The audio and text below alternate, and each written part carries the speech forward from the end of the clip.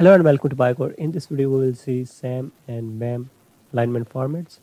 SAM basically stands for Sequence Alignment Map File Format. It contains aligned regions between a particular next generation sequencing genome against another reference genome. We will discuss that in the next slides. SAM and BAM basically are same. BAM is the binary file of the SAM file and binary representation of the SAM file, and it contains the data in binary form as compared to SAM, which contains the data in human readable form. So in this video we will discuss four aspects of the SAM file format. Basic description will be discussed, the usage will be discussed, what it contains will be discussed, and how does it actually look in the real life.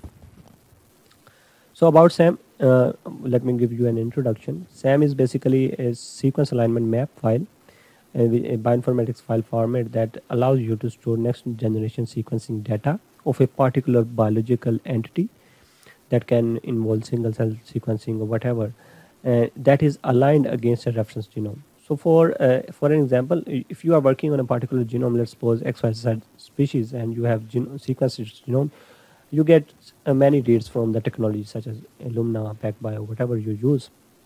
All those reads have to be assembled into a genome.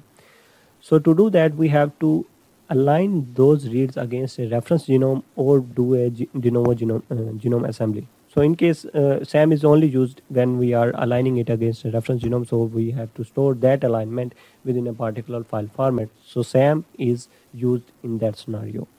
And this alignment contains threads, quality scores, various other information such as technologies utilized and various other information to actually provide a contextual information of the alignment that is stored within the SAM file format.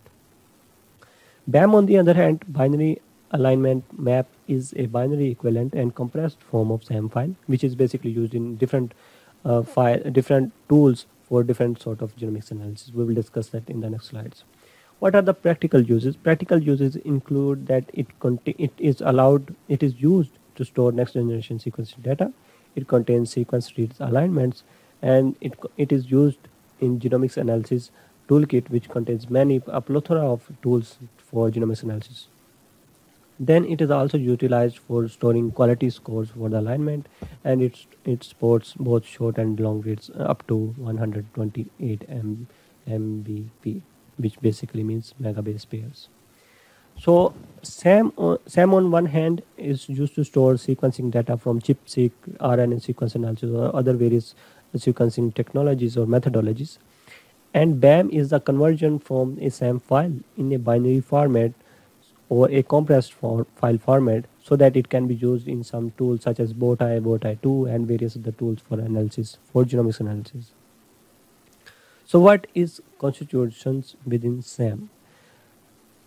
As I said in this slide, looks are not everything, so there are various alignments that are stored in a single file format of SAM, such as clipped alignment, spliced alignment, multi-part alignment, and padded alignment. We will discuss each one of them now.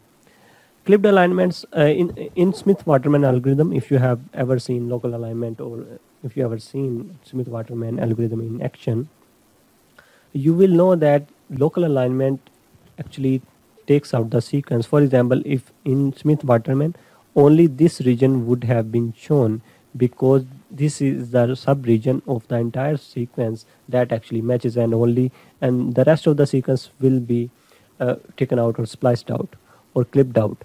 So only this region would have been shown. But in SAM alignment, all of the region of the reference sequence, this is the reference genome, and this is the aligned read of the genome that you have sequenced. Only this part is not showing. The entire reference genome is being shown, and then the read is also shown, okay, where it actually aligns.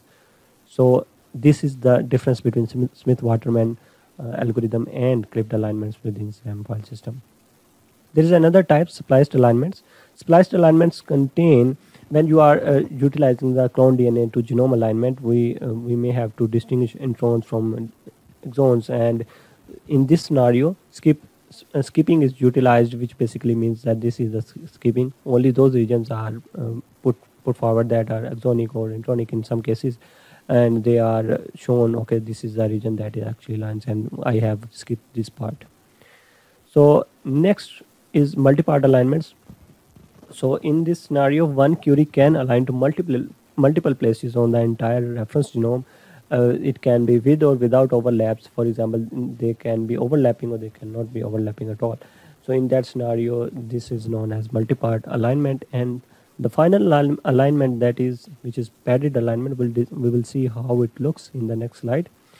Most sequence aligners basically provide you the inserted regions of the genome, but they do not present how these inserted genomes are actually present against the other aligned regions.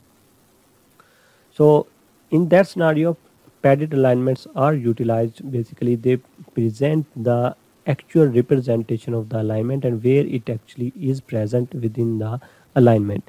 As you can see, this sequence is present from over here and this sequence is present from over here. So this means that this read 2 is actually padded over here, and whereas read 3 is padded over here. So this is what it actually looks like, that padded alignment. And as you can see in the following example, GA over here, GA is actually inserted reference as compared to the padded alignment. So what actually basically means, what actually is stored within the SAM file? SAM file contains a tabular data, and this tabular data is stored according to the field, according to the type and the range and the basic information. So Q name is basically the query template name, and whatever you are aligning against the